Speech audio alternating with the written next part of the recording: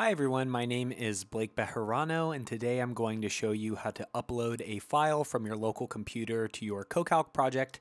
You can see I'm at CoCalc.com. I'm going to head over to my projects. Now I can select the project that I'd like to work inside of or create a new one. Here I'm going to go ahead and click on my project.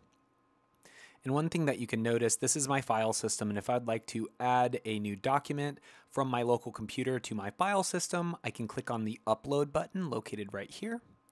Now I can select that file that I would like to upload.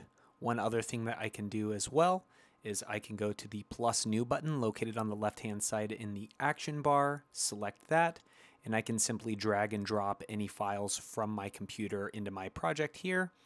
But that is a quick tip and trick on using the CoCalc UI. Please like, subscribe, and follow for more, and I will see you next time. Thanks again.